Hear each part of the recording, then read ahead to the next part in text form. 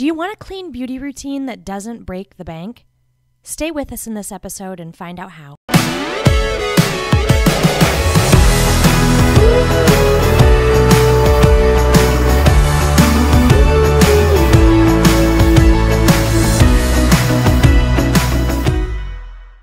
About 6 weeks ago, I did a post on Instagram stories that elicited a very strong response from others. The post was about a blush that I purchased on Amazon, and about how over the last several years I've had a commitment to purchasing quote-unquote clean beauty. I think that's a loaded word, and we're going to dive into that in this episode. But that I got this product that was going to be good for my skin and endocrine system, et cetera, without being a hormonal disruptor, blah, blah, blah. But I also didn't break the bank. I think I spent $4 or $5 on it. And I just got this flood of DMs saying how I'm used, I want to be, using clean skincare, clean makeup, but I'm paying $40 for a blush or $180 for my skincare routine. How do you do both? How can you have clean beauty without breaking the bank? And then began the back and forth of DMs with many different women. I've even had text messages in my phone of people who saw that story. People I know in real life, they've just flat out texted me on my cell phone asking for similar input of how I did this, how I've blended these two things. And that's what we're going to talk about today. And I am joined by one of our WalletWin teammates, Hannah Kreitz. She is here with me. Hello. And we're going to dive into this topic. It can be controversial. Again, there's a lot of loaded words. There's a lot of buzzwords. It's a very hot industry right now. But Hannah and I are going to dissect this as women who are both committed to avoiding products that are actually harmful for any part of our bodies or our systems. But we're both very financially intentional. And we are women that have goals and priorities, and they involve taking care of ourselves, but we're not going to overspend on products because we want to go after our goals and we want to give and we want to do other things in our life other than put creams on our face. So that's kind of how we've both been on this journey discovering alternative options. Yeah, and I'll also preface that with the fact that I suffer from hormonal cystic acne. It's something that I continue to deal with as an adult, and so I don't even know how many hundreds of dollars I have spent on trying products and testing products and throwing away products. So it's just a topic that is very near and dear to my heart as far as finding products that not only work, but don't break the bank in the process. Oh, right. I mean, how many times have any of us been told, here's this miracle cure-all. It's only $300 to get the set, and then you get it, and it doesn't do what it said it was going to do. Exactly. And we're going to get into that. One of the things that we're going to discuss is around some of that marketing that's out there. But yeah, without further ado, we're going to dive in. We've got 4 things we want to chit-chat about on how to do clean beauty that doesn't harm you financially. So Hannah, why don't you jump us off with the first point? Yeah, point number 1 is just to simplify your routine. In the story that I was telling Amanda was that a couple years ago, I was doing the curly girl method. And for those of you who don't know what that is basically curly hair it needs to be taken care of differently than straight hair does. And I have a more wave to my curl, but if I get the right products in it and the humidity is just right, I get a pretty nice curl in my hair. But I ended up getting and this was only a year ago, I'm ashamed to say, but what ended up happening was I got so sucked into this curly girl method YouTube community of sorts, and these YouTube influencers who were doing the curly hair method, and I sat back and realized that I had a 7 product routine, which was insane. It was a pre-shampoo treatment, shampoo, conditioner, leave-in conditioner, mousse, gel, and it was just ridiculous. And so once I had switched to a much more simple routine that was just 4 products, shampoo, condition, gel and then the heat protectant for when I was blow drying my hair. Mm-hmm. It was so easy and so simple, and my hair looked so much better because it wasn't completely overloaded with products. Mm-hmm. And I think that's the case with, you know, so many other areas of our beauty is beauty processes and all that, and that we have these skincare influencers who tell us that we need an 18 product routine when really at the heart of it, we just need a basic cleanser, Mm-hmm. some kind of treatment depending on what your skincare needs are, whether that be an acne treatment or an anti-aging or a vitamin C, a moisturizer, and then sunscreen during the day. Yep. That's about it. I actually read an article, actually a few articles, sometime in the last year, basically summing up this exact point. Right. Of that you don't need the 18 sweet, you know, cleansing, blah, blah, blah routine. So I shouldn't be spending $30 on a skincare refrigerator. What? That's Yeah. a thing? Yeah. Oh my goodness. You could just use your own refrigerator. It's probably more if than you- $30. Just at the point of like, if you actually look down at the ingredients, you can typically, you know, the 18 product, whatever you're layering on your face, blah, blah, blah. Most of the time you're going to be able to find an alternative in about 4 products, because at the end of the day, a lot of those suites of products are just layering more and more of that same ingredient on. And you're just repeating things that you've already done. And there's not what am I thinking? What is the word I'm trying to get? Not really a reason or a proven result for just continuing to layer on the same thing and the same thing and the same thing.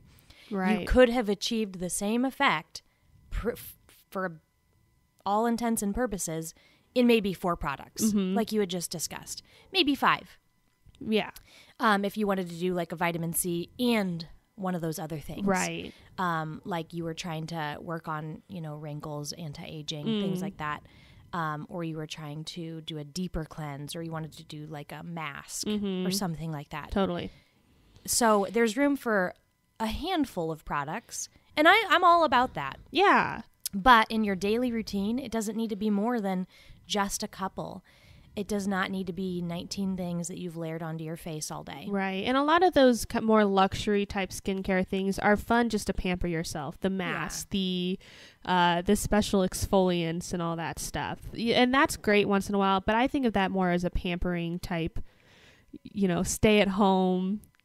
Put a charcoal mask on. Exactly. Get in the bath and use your Epsom salts, and it's great. But as far as a daily skincare routine, it doesn't make sense, and it's just not very practical too. Mm-hmm. So trying to find products that are more targeted, and they're going to give you exactly what you need with one product. You don't need to spread it out into 4. Right. That's going to help you keep it simple. You can probably achieve the exact same result you wanted with less product. Absolutely. And that's been proven. Again, there have been so many studies on this. Do you actually need these? Do you need these really expensive products? Do you need tons and tons of different products? And whenever they really get down to doing the scientific research, the answer is no. You can probably accomplish the same results with just a handful. Yes. So that is step number 1. Apologies to anybody who hears the herd of elephants upstairs. It's my kids running around with some babysitters. I don't know if this mic picks it up. They're having a lot of fun. They're enjoying themselves. All right, the second one. And this is the one that I have been sharing in DMs a lot. And this is new to me. I've never, ever tried this. So I'm looking forward to exploring it and learning about it. I can't wait to unpack this very practical tip. But years ago, I think this was the year 2016, I began working with a functional medicine doctor. I had a lot of autoimmune things going on. My thyroid was all whacked out. My adrenals were, fatigued. And I had bad numbers all over the place. Sure. Hormones, blah, blah, blah. So I went on something called the autoimmune protocol to kind of discover what it was that was harming my body that I was eating. It also caused me to relook at all the products that I was putting onto my skin, because our skin is it's the largest organ in our body. Yeah. And if we're going to put something on it, it's going to absorb those things and whatever's in it. So, people that say clean beauty's stupid and lame and unnecessary, that's not true. if something has a hormonal disruptor on it and we're going to rub it on our bodies, it's going to cause an effect. Right. So for some people that are going to be more susceptible and prone to getting disrupted, or they already are having underlying autoimmune issues, products can actually further exacerbate the issue. So my doctor said, okay, you want to get the sunscreen and you're wearing lipstick. Let's go ahead and find a really, really clear, easy to understand boundary for what you should buy and what should just be off the table. And she sent me to the Environmental Working Group website. And essentially it's this organization that looks at all the products that are out there, and it will test the actual chemicals inside of them, and it will rank them on a scale of like 0 to 10, 10 being like the highest offenders. And they also have a color scale. So anything that's green would be very safe. Anything yellow is, okay, this has got a few things in it that are known to cause allergic reactions or cancer. And then red is like, this is a proven carcinogen. This will, disrupt and cause issues for you. So she basically said, try to find things that are basically green and, maybe a 1 or a 2 way down on the line. It has hardly anything in it that could cause issues with you. But if you can find something Environmental Working Group certified, that is their highest standard of clean beauty. That's so interesting. So what do they classify as clean? Is it the way they source their ingredients, or is it the way, or just the formulas? I'm pretty sure they look at both of those things. Great. So it's something that if you're ethically minded, you're gonna feel good about what they're doing and how they're evaluating products. But again, it's kind of that highest standard. So now I just kind of, when I go to their website, like I need something new. I need a face wash. I need blush. I go to their website and you can essentially just type in the product you're looking for, and then you can filter by different criteria. And I just filter by Environmental Working Group certified.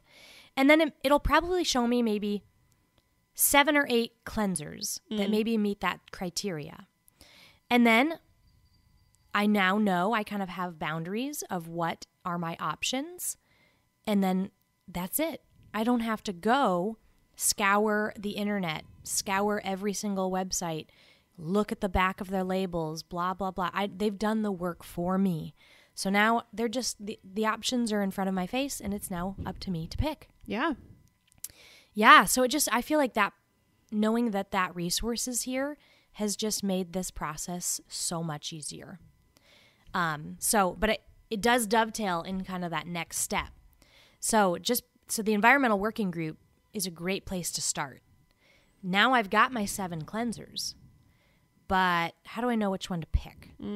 That's that next step. Sure. And the next point that Hannah and I want to chat about is this idea of shopping around.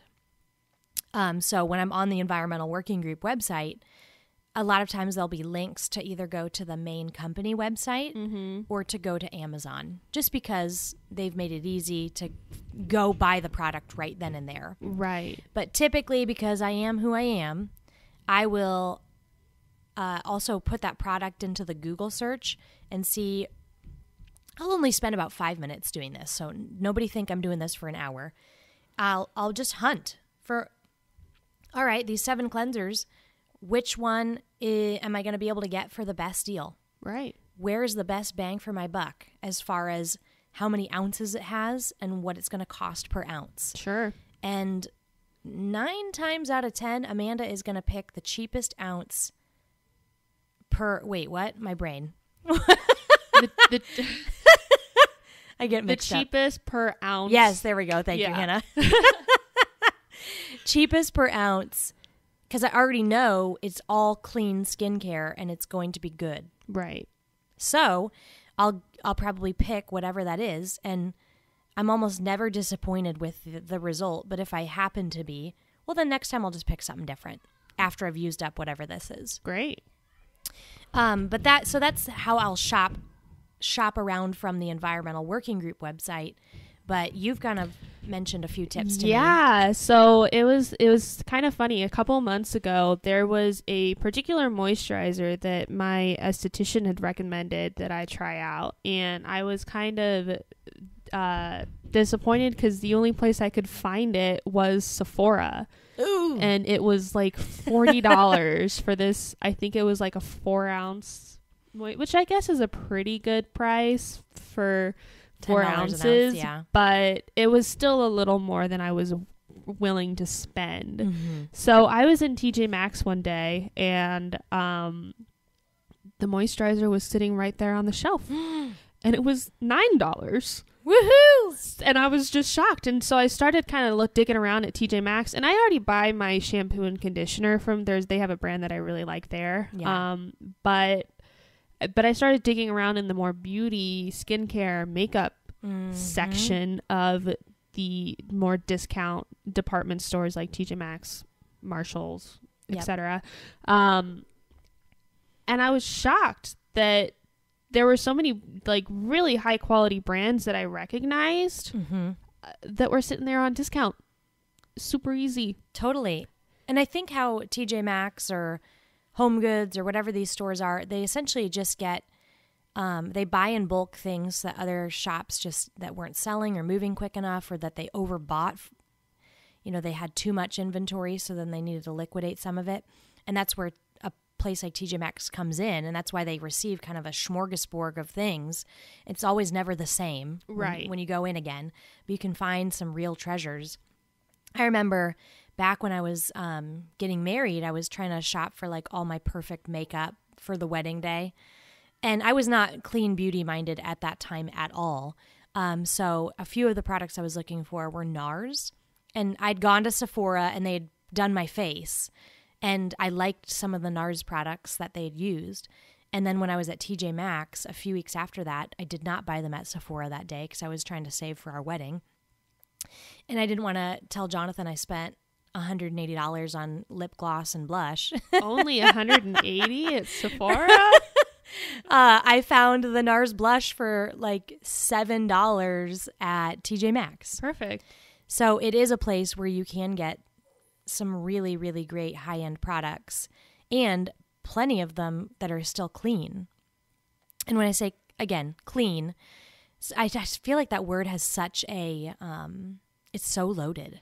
It is. And even some of the products that are out there that claim clean, they aren't. No. They aren't. No, and that goes into knowing ingredients of sorts, in that I've spent so much time having to research ingredients because I know that there are particular ingredients that really irritate my skin. I've just have dealt with this adult acne for long enough to know that there are certain things that affect that. So, for instance, even just a couple months ago, I was really not liking my sunscreen anymore. I think they had changed the formula, and it was just it was too thick. So I wanted to find a new one. I shopped around, but I didn't want to spend $50 for a sunscreen. And when I went looking for recommendations, everybody was recommending this one sunscreen from this one particular company that was like unbelievably expensive. And I'm super picky about sunscreen because I like when it's tinted, because I'm not a big makeup wearer, so the tint's really nice because it kind of evens out the skin tone, which is really nice. But shopping around, looking, comparing ingredients, comparing prices, there was that $50 sunscreen that I knew the ingredients worked, but I did not want to spend $50. Yeah. But I found one that was $12 on Amazon for like 6 ounces. Nice. Which was unbelievable. I tried it once and I have bought the thing 3 times now. Oh, wow. It's and great. It's my favorite sunscreen. That's awesome. Yes. Good old Amazon. Yeah. Yeah. You can find some really good steals there too. So essentially just this idea of shopping around, you know, I wish it paid to be loyal places these days, but sometimes it just doesn't. You know, if you skip around from where you buy that product that you love, it keeps people competitive. You might find a coupon code for it over here one day. You might find it for a great price on Amazon another day. You can also set up alerts on Amazon. So when they do like put a product on sale, you can have it alert you. I think it's either on their site or on Camel. Have you heard of that? Yeah. So we set up a bunch of alerts on Camel because we know certain products Amazon will bottom out at different times of the year, and we know we can buy them and resell them. And so we have done that a few times with a few different products. There you go. But why not do it with some of your favorite skincare products? Because there's going to be times of the year where they're going to lower prices. So you might as well be in the know of when that is, so that if you've got something you found and you bought 3 times, you could go ahead and stock up when it's on that bottom out price.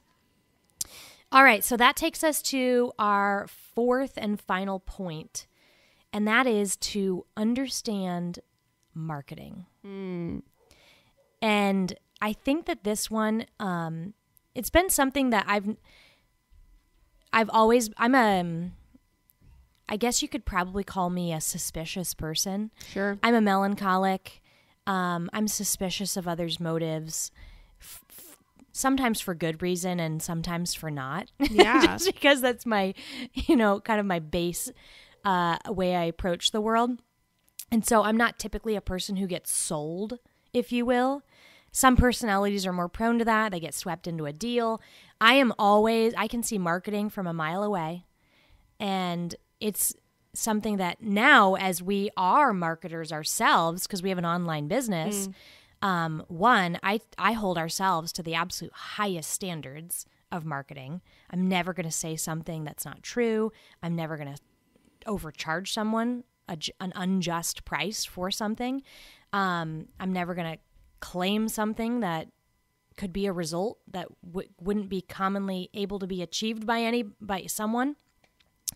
And so we hold ourselves to that, but I see marketing in this clean beauty industry, and it feels like it's just run amok. It's everywhere. Scarcity marketing of like, get it right now or else it's gone forever. Or just their companies are getting savvier about, we are the only true clean beauty out there. Everyone else isn't. And there's ways that I'm seeing different companies battling for that same space. They're making bigger and bolder claims, and some of them are just flat out not true at all. Right. And I'm not going to peg any one company, so nobody think that that's coming here, but it's just, it feels unethical for some companies to basically paint a picture that unless you stick with their products, you're risking your health. And that is just total BS. It's not true, because their products are also very expensive. And so now it's making people believe that in their brains that they're investing in their health by buying this particular brand of skincare products. And they're using that vernacular that this is an investment. And honestly, guys, that in the financial world, no. Investments are things that go up in value as time goes on. This is an expense. Our skincare routines are an expense. They may, if you wanted to look at it from a skin, maintaining your youthfulness or whatever, you may be able to argue that slightly, but you can do that with products that cost a fraction. Absolutely. So no, it's not an investment. You just overspent now. It was an overspend on an expense. And so I think there's a lot of abuse of those terms in the industry, and where I just want people to recognize the marketing, the positioning, and to be willing to question some of the claims, question some of the statements, question some of these, just kind of the angle that different companies are taking. I'm not saying you can't be a consumer and that you can't do business with different companies, but you just need to be aware of how are they trying to market to me, what are they trying to position themselves as, and I want you to see through the marketing so then you can just make informed decision about the product itself, if that makes sense. Definitely. And I think, most of the cost of our beauty products that make them so expensive is the name brand element of it, is the packaging, is the prettiness of it all. And one of my favorite companies that I buy a lot of the pieces of their line is a super simple, no bells and whistles. Their packaging is black and white because they know that that's what makes it so expensive. And so they keep it so low cost so they can keep their product lower cost as well. I love that. So in looking for those kind of companies that value that over the bells and whistles and all that is great. And also just, you're so right in that I fell for the marketing schemes with the curly girl. The curly girl cult. Yeah, it is. Be careful out there. And just keep it simple. Understand your ingredients, what works and what doesn't. And that is something that you can consult a medical professional for. And also just through experience. Like, I know that fragrances is something that really irritates my skin. So I always turn the bottles. I always look at the ingredients list and not just the front that promises this is a anti-aging product. Okay, that's great. But what do the ingredients lists tell us about that? I've done enough life experience and research to know what some of those ingredients are.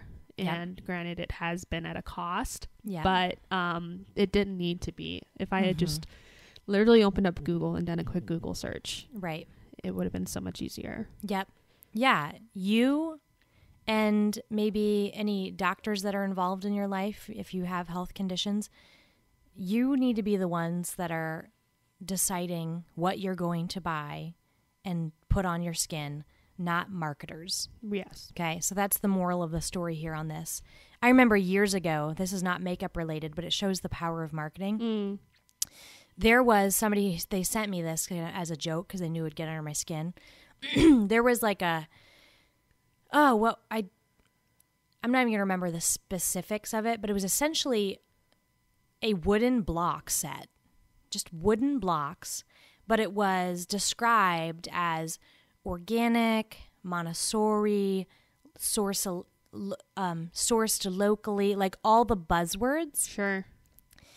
And it was viewed as a stocking stuffer to put in a baby's stocking for Christmas. And it was being sold for almost $400. What? Yes. And I just laughed out loud so hard at that because somebody's going to fall for the marketing. Yeah. That right there is called positioning. Somebody is now positioning what we all know is a low-priced product. They're positioning themselves as a high-priced premium product. And now somebody, when they're buying it, they're not actually paying for the blocks. They're paying for a perceived status of how they feel about themselves, that they can buy high-end luxury products. And they're buying an identity. And that's what 99% of these luxury brands are doing for people. Whole Foods, the food's not actually more expensive than anywhere else. You go to Whole Foods to feel like you're better than other people sometimes. That sounds horrible, but it's 100% true. You feel better about yourself, and it feeds your pride. And so that's something I don't like giving into that. And so if I feel like that is ever underneath the surface of a purchase I'm about to make, I shut that thing down ASAP, because that's not where I want to be operating out of or showing up as a human being. And so sometimes the marketing plays with some of those base desires and like our concupiscence as human beings. It plays into those places, and I don't like making decisions out of that. So that's why I'm always looking at what is marketing trying to do here? Is it trying to sell me something out of envy? Is it trying to sell me something out of pride? Like that? No. And so just understand that marketing and what messages are being sold under the surface. Yeah, and at the heart of it, beauty is supposed to be fun. It's supposed to be fun playing with makeup and doing new things with your hair and all that. And so when we allow that element of pride to creep in, it can just ruin the fun. It really can. Yep. It's nice to feel good about yourself. It's nice to find a fun moisturizer that you really, really like, that not only works for your skin, but also makes you feel really good. And so that sliminess, don't invite that into your life. Yep. And I think the last thing to add in on the marketing, though, is I don't do business with companies that won't entertain any sort of option outside of themselves. I just won't. Nah, or people that are like that. I'm very, I'm a more gray person, and people that are going to come down on hard lines and be like, it is this way or no way. I just know that there's context always matters. There's circumstances. Different things work for this person over that. Like, let's not act like there's one way or no. There's multiple ways. So any company that is going to act like they have the market cornered on clean beauty and that everything else is crap out there, I just can't do business with, because it's just touting lies. That they might have a great product, but at the end of the day, there's so many options for us. And they can be both good for our bodies, good for our skin, not going to harm us in any way, but they don't have to break the bank. Absolutely. Now, if you're someone who has a lot of cash flow and you're debt-free and you've got your savings set and you're investing and you still have a lot of free money, I don't care. Go get that skincare refrigerator. If you want to spend something, if that's where you value that, you love it, you have the extra cash, it's not hurting you or anybody else in your life, you're giving, very generously, by all means, buy whatever skincare you like.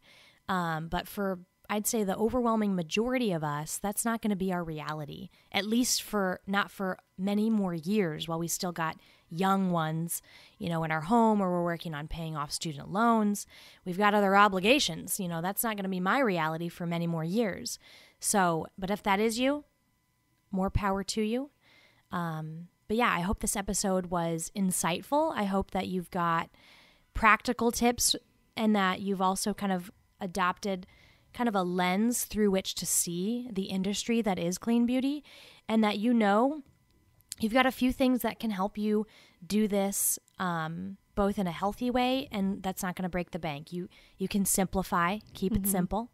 You can use that environmental working group website to kind of filter through and just give you what the options are if you want to make it super easy. You shop around, try to find that best deal, use the promo codes, set up deal alerts. And then you need to always be looking at, what is that marketing message being sent to me? Dissect it, put it to the side, and then make an objective decision on the product. Absolutely. And let's continue the conversation online. Yeah. Jump onto @WalletWin on Instagram or @AmandaTex on Instagram and talk to us about your experience with beauty and the marketing. How has the marketing affected you? What products have you found that work for you that are incredible and doesn't break the bank? We want to hear from you, and I always love hearing suggestions. This is one of my favorite conversations to have. So hit us up. Let us know. And until next time, bye for now.